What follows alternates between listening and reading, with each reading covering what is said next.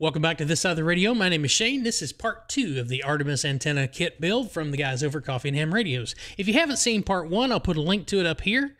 If you have, then let's get out into the field, trim this element, and get ready to put this antenna on the air. We'll see you in the field.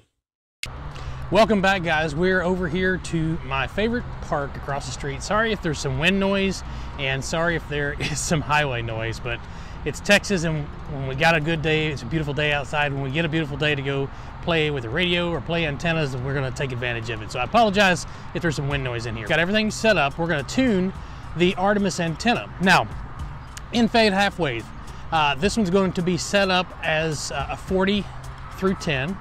So I want to make the antenna resonant on the middle of the general portion here in the United States of the 40 meter band. So 7.235 is pretty close to the center of the general portion for the phone stuff. So if we do some math, 456 divided by 7.235, that gives us roughly 63 feet. So we're going to need a 63-foot element in order to be resonant at 7.235. And with this antenna being as broadbanded as it is, it should cover pretty much the entire phone portion of the band and then some.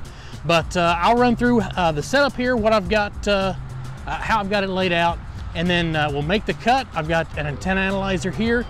You can see I've got the spider beam antenna mast. We'll put the mast up, put the antenna on it.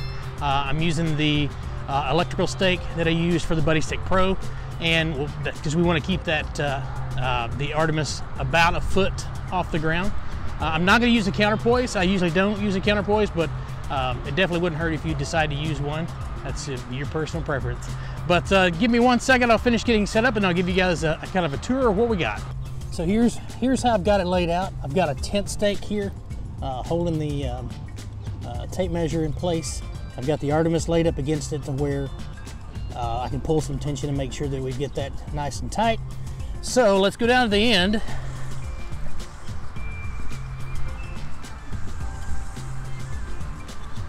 Man, 65 feet was way more than I imagined. All right, so there's our 65-foot mark right there. So I'm gonna cut that. And then I'm gonna set up the spider beam mast, and we'll get some S-clips to hold the wire up.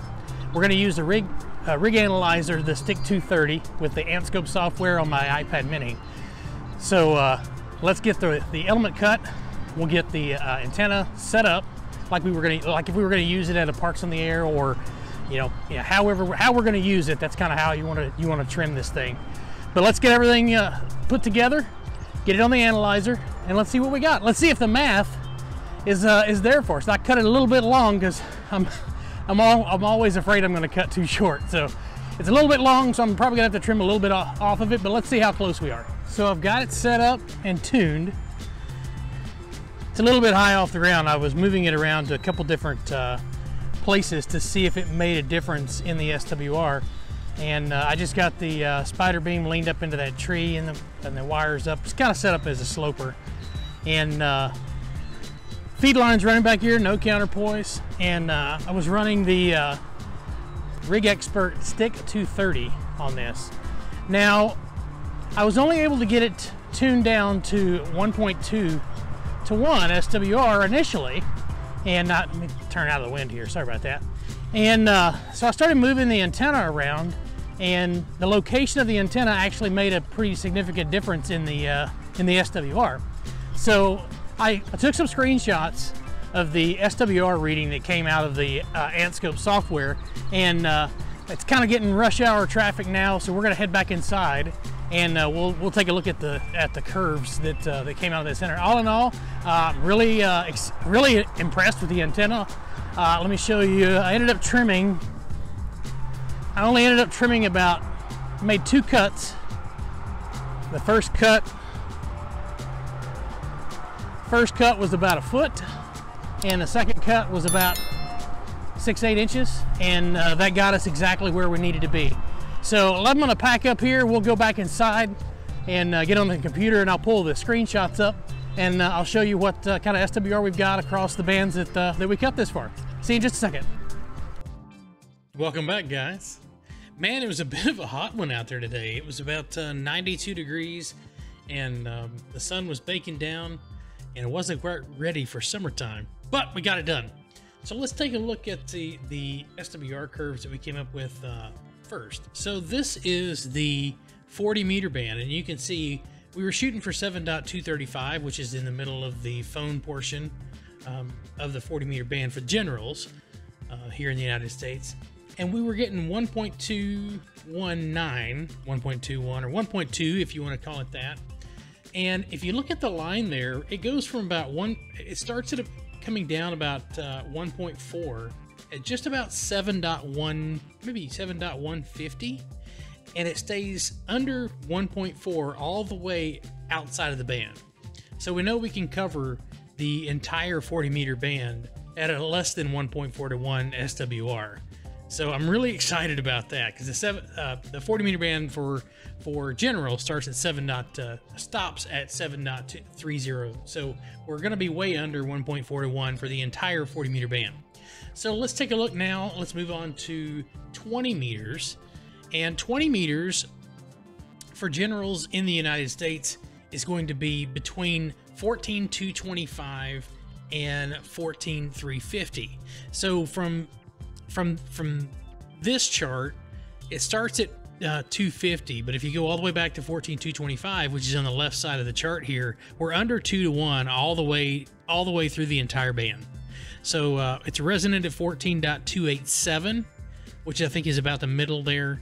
The middle of the band, which is at 1.7 to 1 SWR, which I'm completely fine with. I've got something I'm going to show you towards the end here that I think made a significant difference in the SWR on 40 that I think would probably make a significant difference on the other bands.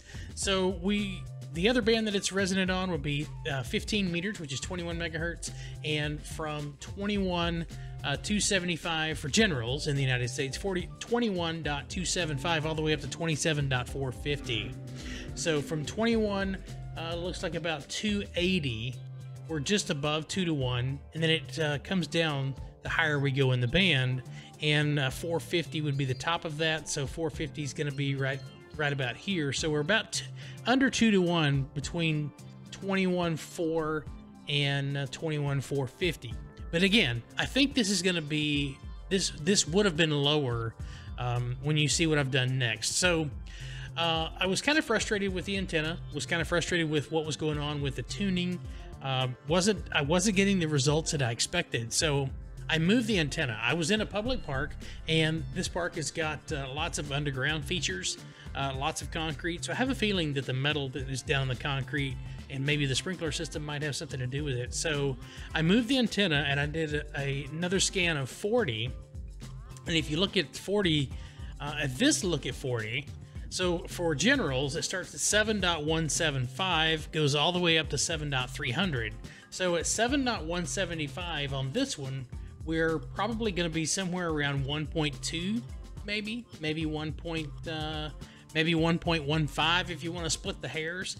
But at 7.236, which is the middle of the band, we're 1.1 to 1. So that made a significant difference, and that carries all the way out through the edge of the band. At 7.3, it's still below 1.3 to 1. So one key takeaway from this would be, if you're ever out in the field and your antenna seems to not be performing the way you think it should be, or the way you've tuned it to, move the antenna, because there's probably something around there that's causing that antenna not to function correctly, maybe interfering with it. Just try moving a few things around. I'll be interested to see what the radio thinks of this antenna once we get it out in the field. We're going to do a Parks on the Air activation in part 3 of this video, but I'm curious to see what the radio thinks. I have a sneaky feeling the radio is going to be completely fine with this across the band, all bands with no tuner, but we'll cross our fingers for that. But anyway, there you have it, my friends. Thank you so much for joining me. If you like content like this, hit the subscription button, and don't forget the notification bell so you don't miss the next video. I really appreciate it. I'm considering what to do for the next video, the next antenna build. So if you have any ideas, or if there's something that you'd like to see built on the channel, drop a comment down in the comment section below the video here, and we will see you on the next one. Thanks for being with me. Thanks for sticking through both of these videos. 73. Have a good day.